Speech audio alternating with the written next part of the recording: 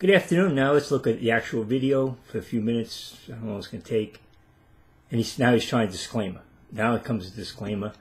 If you look at the actual beginning of the video, you'd see I'm not trying to set a date. Well, here's a question: could the rapture happen in 2020? Answer is simple: yes. So what else does it say? There are no events that have to happen for the rapture, people. That's the point. I'm not a rapture date setter. I'm not a date setter. Could the rapture be in 2020? In no way sets the day there. So anyway, if you're a troll, please go away. Just go. No, we're not going away, Robert Breaker. We're not going to go away and leave you and Gene Kim and John Davis and all the other guys, Brian Daniel, to say whatever you want to say. We're not going to do it. We're going to be on you, exposing you for the fraud that you are. Away. If you don't love Jesus Christ and love talking about his appearing, would you just go stick your head? That is the difference. See that? That's not talking about prophecy issues. That's not saying let's talk about prophecy. And let's talk about the rapture. Let's talk about the prophetic events of the second coming after the rapture. This is, could the rapture be in 2020? That's a date issue. That's not an issue of love and prophecy. See how he twists words, people? In the sand and leave us alone who do. No, you don't love it. You phony. You're setting up a date. And you ask a question which can be answered very easily. Yeah, the rapture of course can happen in 2020. Why wouldn't it? It couldn't happen. Okay, that's enough I'm going to say about that. Yeah, you phony liar. But today what I want to do is I want to go to the scriptures. Yeah, and not one scripture is going to tell you about the rapture being 2020, people. Not one scripture is going to tell you when the rapture is going to happen or the second advent is going to happen. Could the rapture be in 2020? That's the question he's asking. He's not discussing prophetic events and the issue of let's study prophecy and how prophecy is always fulfilled, and the Lord's definitely going to come return, the premillennial return, and the rapture has to happen first, and the church is taken up. And he's not talking about that. He's talking about could the rapture be in 2020? That's a date.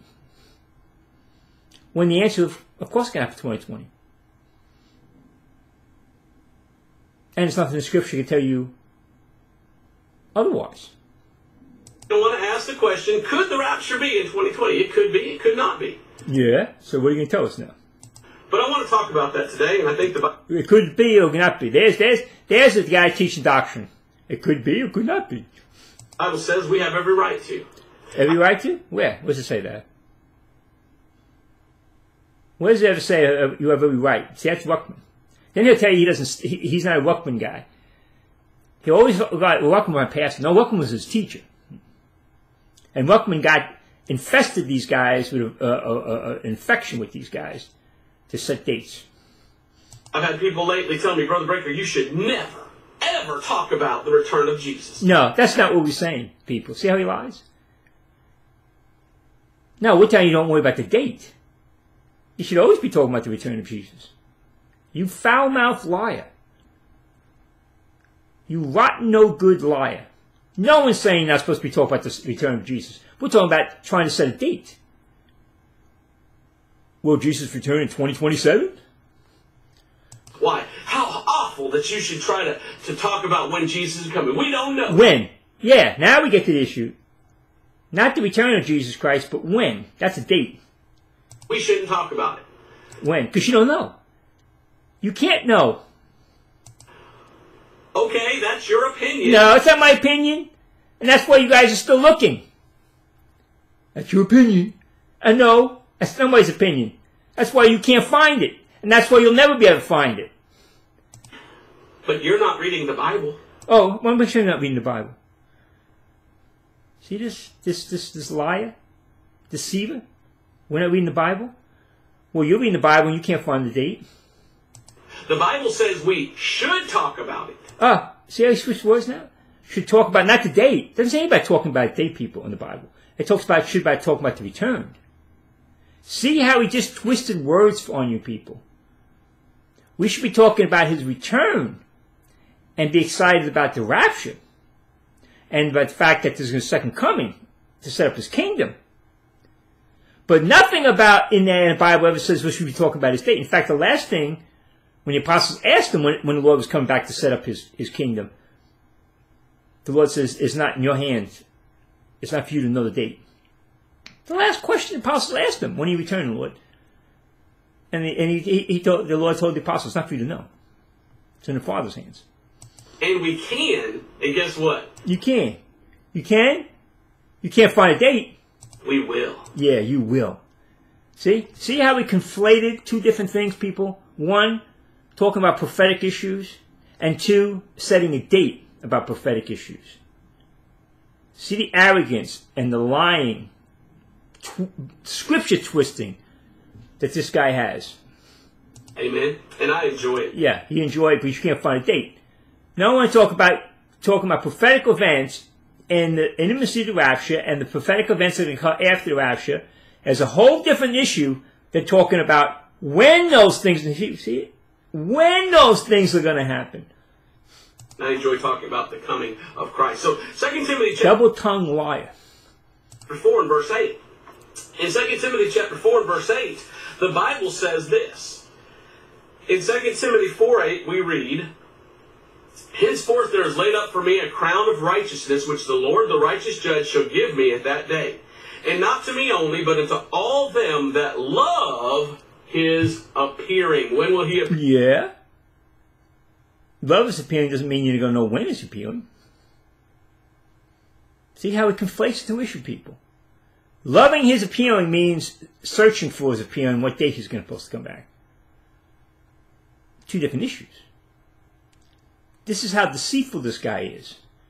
Appear? Well, Jesus Christ appears at the rapture. And the Bible says right there. Love his appearing doesn't mean looking for the date of his appearing. The man is lying to you, and he's conflated two issues. Loving prophecy and looking for when prophetic events are going to happen. That if you love, no one could have predicted Israel back in the land 1948. And that's not even a prophetic event. But no one could have predicted that, people. You could have looked down at Doomsday for Israel getting back in the land, 1948. But the pre-trib dispensationalists said Israel has to get back in the land of unbelief. They taught that. But they couldn't give you a date on that. They would never give you a date. They said, we don't know when it's going to happen. But we know it has to happen because the Lord returns to Israel. And they see him there.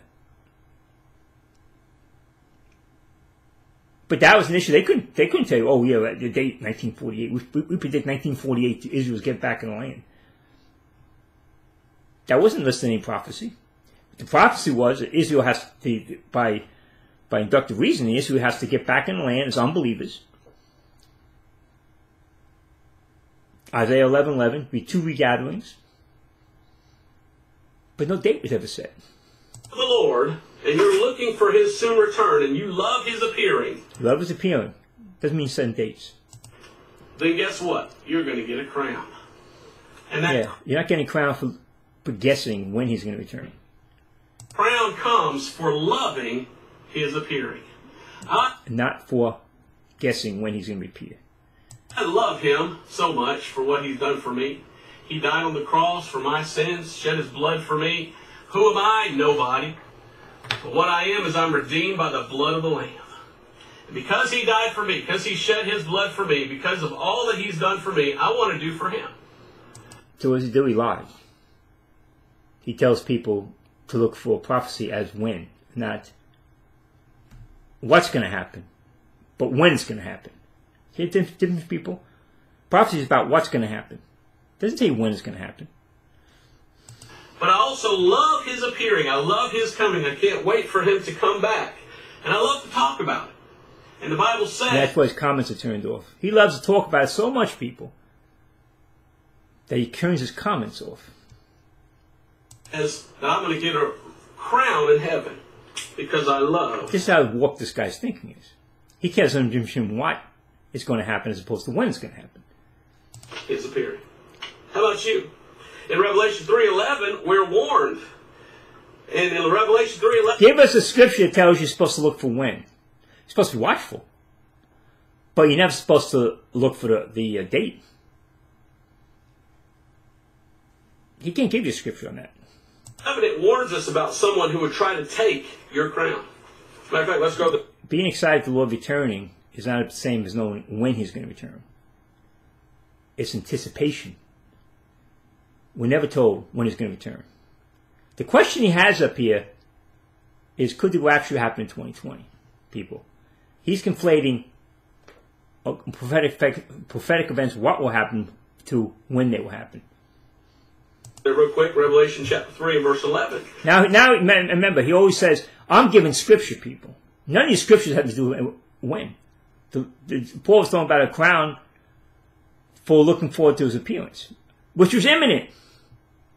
Remember, he has a whole video on was Paul a date setter, and has Paul going back to Jerusalem so he could be raptured up. Where did he make that up from? Where did he get that nonsense from? Oh, well, Paul wanted to go to Jerusalem so he could be raptured. Let me stop here and put this up. And people wonder why I get on this guy.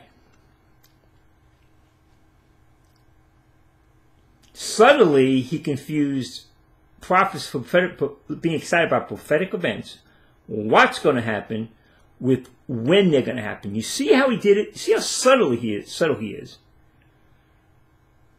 Oh, you people aren't reading your Bible. You're not excited about prophetic things. We're talking about the second coming. Oh, we love talking about the second coming. We love talking about the Lord setting up his kingdom. But we don't talk about it. Will he come back in 2020? Can the Lord come back in 2020? That's the question he has here. Could the rapture be in 2020? Yeah. Okay. Oh, now we're going to talk about prophetic events. Look at this, look at that, look at that. And he says, when? You can't tell when. I said before, pre-tribulational, pre-trib dispensationalists always made the proviso, said the Jews had to get back in the land before the second advent. They didn't know how that was going to happen. They didn't know when it was going to happen, but they know it had to happen. Because you had prophecies that have them in the land. When the Antichrist builds a temple, it enters into a temple, so that means it has to be in the land. And of course, the Lord returning in Mount Olives, and they see the Lord returning. But they didn't say when. They said we don't know. Obviously, the physical aspect of that was 1948. They couldn't predict it in 1940. They couldn't predict World War I and World War II. Because that's what it took. It took 2 world wars to get the Jew back in the land. You told a person in 1900 that the Jew was going to get back in the land. They say, you're nuts. Get out of here. No way the Jew gets back on the land. The Turks owned that land. And no one wanted the land. It was desolate. The Jews didn't want the land. The Jews didn't want to go back to the land. So all this thing he's talking, he doesn't know what he's talking about. But he conflates prophecy, loving prophecy, and looking at prophecy, and knowing, because that shows who God is. God fulfills prophecy. As opposed to when prophecy is going to happen. I tell you when date's going to happen. He's lying to you. I get excited if you're not reading your Bible. And I'm looking forward to the Lord. We're all looking forward to the Lord return. We're just not telling you when he's going to come. Or pretending. Or asking dates. Could the Lord return in 2020? Hey, yeah, could the Lord return in 2020? Or the Lord could return today? There's nothing to stop the Lord returning to return today. But I get so excited. Paul was the first date setter. Was Paul the first date setter? He went back to... I think Paul went back to Jerusalem. He tells us about having opinions. I think Paul wanted to go back there and he wanted to get excited and see the Lord return next year. These guys can stay normal for only so long, people. See, they put a facade up there, and then they crack again. And people look at him and say, well, what's so bad about it? So watch, just wait for a while. You'll see him. You'll see him. This will come out. So I'll put this up. Amen. Thank you.